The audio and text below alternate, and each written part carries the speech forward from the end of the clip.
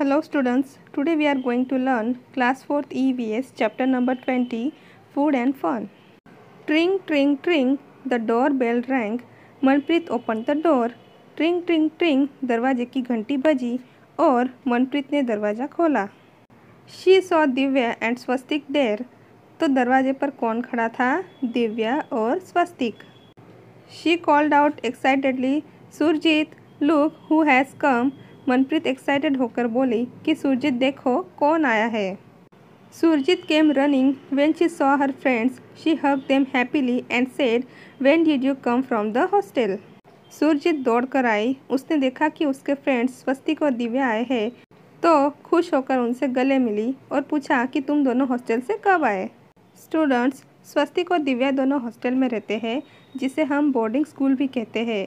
Boarding school क्या होता है? बोर्डिंग स्कूल मीन्स जहाँ पर बच्चे अपने घर से दूर किसी और जगह पर पढ़ते हैं और वहीं पर रहते हैं और जब वैकेशन होता है, छुट्टियाँ होती है, तब वो अपने घर पर आते हैं.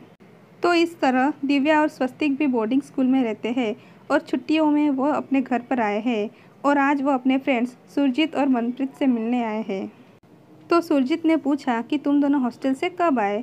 स्वस्तिक replied, just yesterday. Where are your parents, we want to meet them. आगे उसने पूछा कि तुम्हारे पेरेंट्स कहाँ पर है, हम उनसे मिलना चाहते हैं.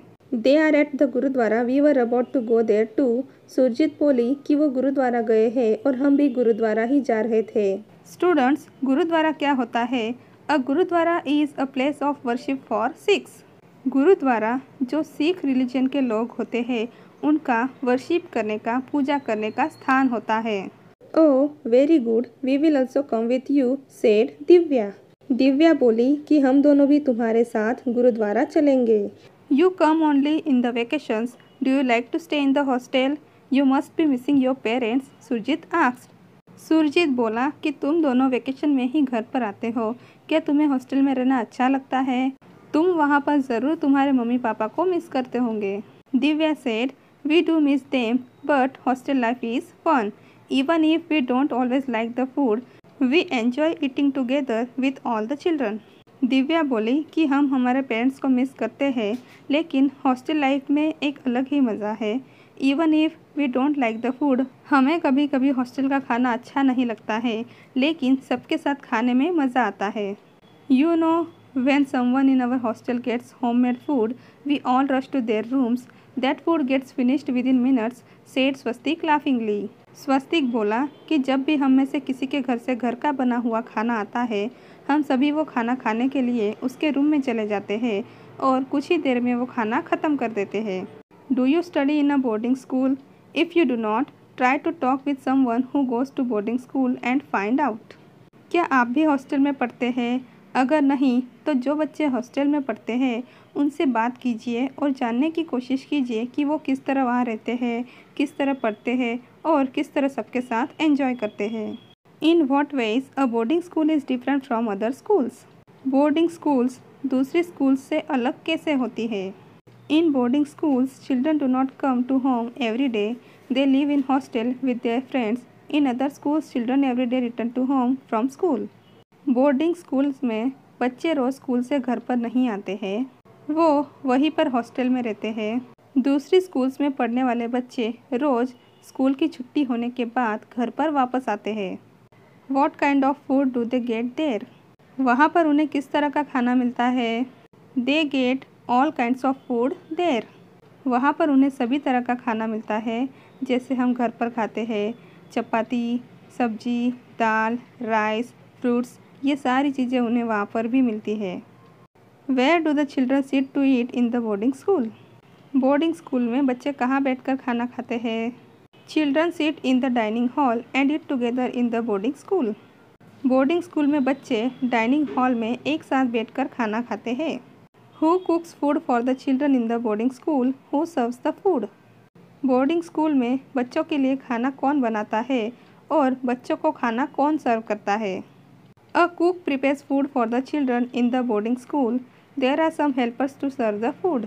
बोर्डिंग स्कूल में बच्चों के लिए खाना बनाने के लिए कुक होते हैं, वही बच्चों के लिए खाना बनाते हैं. और खाना सर्व करने के लिए भी कुछ लोग होते हैं जो बच्चों को खाना परोसते हैं. Who washes the vessels? Boarding school में बर्तन कौन धोता है? Separate staff is there to wash the vessels. बर्तन धोने के लिए भी अलग से लोग वहाँ पर होते हैं जो बर्तन धोते हैं। Do the children miss homemade food sometimes? क्या बच्चे कभी कभी घर का बना हुआ खाना मिस करते हैं? Yes, sometimes the children miss homemade food. Would you like to go to a boarding school? Y? क्या आप बोर्डिंग स्कूल जाना पसंद करेंगे और क्यों? No, I don't like to go to a boarding school because I will miss my parents there. मैं boarding school नहीं जाना चाहता क्योंकि मैं वहाँ पर अपने पेरेंट्स को मिस करूँगा। At the gurdwara the children chatted all the way to the gurdwara. There they covered their heads. स्वस्तिक, दिव्या, सुरजीत और मनप्रीत रास्ते में कंटिन्यू बातें करते रहे। फिर वो गुरुद्वारा पहुँचे। वहाँ उन्होंने इस तरह अपने सर को कवर किया। They went in to the kitchen of the gurdwara. A lot of activity was going on their. वो गुरुद्वारा के किचन में गए। वहाँ पर अलग अलग एक्टिविटीज़ हो रही थी। Food was being cooked in huge vessels. On one side the चना and urad dal was boiling. वहाँ पर बड़े बड़े बर्तनों में खाना बन रहा था। एक तरफ चना और उड़द दाल को बॉइलिंग किया जा रहा था। In another vessel the cauliflower and potato vegetable was being made. दूसरे एक बर्तन में आलू गोभी की सब्जी बन रही थी। देयर इज़ योर पापा Surjit, let us go and meet him, Swastik said. स्वस्तिक बोला, सुरजीत देखो वो रहे तुम्हारे पापा, चलो हम उनसे मिलते हैं। What are you doing here? Manjeet Singh was happy to see the children.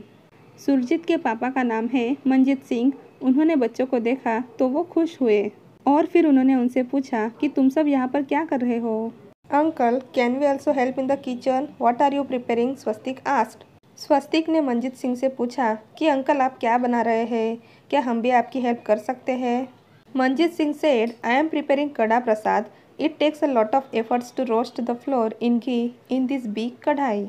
Manjeet Singh बोले कि मैं कड़ा प्रसाद बना रहा हूँ। कड़ा प्रसाद इस तरह का होता है, ये गुरुद्वारा में सबको दिया जाता है। ये व्हीट फ्लोर मीन्स गेहूं के आटे से बनता है। इसमें घी और शुगर भी डाली जाती है। तो मंजीत सिंह अभी कड़ा प्रसाद बना रहे हैं, इसलिए वो एक बड़ी सी कढ़ाई में व्हीट फ्लोर को घी में सेक रहे हैं। This is a kind of halwa isn't it? When will you add sugar in it? Divya asked. Divya ने पूछा कि ये हलवे के तरह होता है ना? आप इसमें शुगर कब डालेंगे? They saw मनप्रीत्स mother and rush to meet her. Divya asked, what are you doing aunty? बेटा, we are rolling chapatis to bake them in this तंदूर। तभी उन्हें मनप्रीत की मम्मी नजर आई। वो दौड़कर उनके पास गए। दिव्या ने उनसे पूछा कि आंटी आप क्या कर रहे हैं? तब मनप्रीत की मम्मी बोली, we are rolling chapatis, means वो चपाती को बेल रहे हैं। So many chapatis eight once go. Divya was surprise. Can I help? Sure, come and try. Here everyone can help, but wash your hands first, replied aunty. वहाँ पर एक साथ बहुत सारी चपातीज बनाई जा रही थी। After seeing all these things, Divya was surprised. And then she asked, "Can I help?" फिर उसने पूछा कि क्या मैं भी हेल्प कर सकती हूँ? तब मनप्रीत की मम्मी ने कहा, "Yes, you can help. Everyone can help here, but wash your hands first." Divya washed her hands and joined the group near the तवा। दिव्या ने अपने हैंड वॉश किए और तवा के पास जो लोग काम कर रहे थे, मीन्स जो लोग रोटी को सेक रहे थे, वहाँ जाकर वो भी हेल्प करने लगी। The tawa was very hot. She started applying ghee on the chapatis as they were being taken out of the tawa. तवे पर चपातीस रोस्ट होने के बाद उनके ऊपर घी लगाया जाता है। तो दिव्या ने वहाँ चपातीस के ऊपर घी लगाना स्टार्ट किया। स्वस्तिक wondered and exclaimed, "Who brings all the materials to cook so much food?" स्वस्तिक ये सब देखकर हैरान हुआ और उसने पूछा कि ये सारा मटेरियल यहाँ पर कौन लाता है। One of the ladies answered, "Everyone here contributes in some way or the other. Some arrange for the material, some give money and other help in the work." स्वस्तिक ने जब पूछा कि खाना बनाने के लिए इतना सारा मटेरियल यहाँ पर कौन लाता है, तभी वहाँ पर बैठी एक लेडी ने आंसर दिया कि यहाँ पर सभी लोग अपना कंट्रीब्यूशन देते हैं।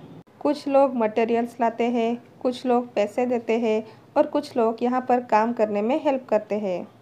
सो स्वस्तिक, how do you feel it? Said Manpreet. Manpreet ने स्वस्तिक से कहा कि स्वस्तिक तुम्हें यहाँ पर कैसा लग रहा है? Yes, I am enjoying working with everyone, said स्वस्तिक। स्वस्तिक बोला कि सबके साथ काम करने में मुझे यहाँ पर मज़ा आ रहा है। We hardly realized how all these food items, chapatis, rice, halwa, dal and vegetable got prepared so fast. हमें आज ये रियलाइज़ हुआ कि ये सारी चीज़ें यहाँ पर इतने फास्ट किस तरह से बनती है। आफ्टर अरदास कड़ा प्रसाद वॉज डिस्ट्रीब्यूटेड। स्टूडेंट्स, गुरुद्वारा में जो प्रेयर होती है उसे अरदास कहते हैं। एक बार अरदास हो जाने के बाद जो कड़ा प्रसाद है वो सभी लोगों में बांटा जाता है। Some of the boys quickly laid down dhoris, mats in the veranda and all the people sat down in rows to have langar. Veranda में कुछ बच्चों ने दरीज या जिसे हम मैट भी कहते हैं वो अरेंज कर दी।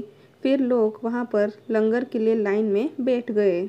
Some people served food and others served water. कुछ लोगों ने खाना सर्व किया और कुछ लोगों ने पानी। Everyone ate together. सभी लोगों ने साथ में खाना खाया। After finishing food, everyone picked up one's own plate and put it in a big drum. खाना हो जाने के बाद सभी ने अपनी अपनी प्लेट उठाई और एक बड़े से ड्रम में रखी। People who were serving ate in the end. जो लोग खाना सर्व कर रहे थे उन्होंने सबसे लास्ट में खाना खाया। They cleaned the place and washed the utensils. फिर उन्होंने उस प्लेस को साफ किया और जितने भी बर्तन थे वो सारे धोए। Have you ever seen this kind of arrangement, Swastik? Ask Manpreet. Manpreet ने स्वस्तिक से पूछा, क्या तुमने इस तरह की अरेंजमेंट कहीं पर देखी है? Talk about it. The cooking and eating together in gurdwara is called लंगर। गुरुद्वारा में जो साथ में खाना बनाते हैं और साथ में खाना खाते हैं इसे लंगर कहते हैं। Have you ever eaten in a langar? Where and when? क्या आपने कभी लंगर में खाना खाया है? कहाँ और कब? Yes, I ate in a langar when I went to gurdwara with one of my friends on an occasion of Guru Nanak जयंती। एक बार मैं गुरु नानक जयंती के दिन मेरे फ्रेंड के साथ गुरुद्वारा गई थी, तभी मैंने वहाँ पर लंगर में खाना खाया था। How many people were cooking and how many were serving the food there? वहाँ पर कितने लोग खाना बना रहे थे और कितने लोग खाना सर्व कर रहे थे? About 30 to 40 people were cooking and the same number of people were serving the food there. Are there any other occasions when you have eaten with many people? Where and when? Who cooked and served the food there? क्या आपने और भी किसी occasion पर बहुत सारे लोगों के साथ खाना खाया है? कब और कहाँ?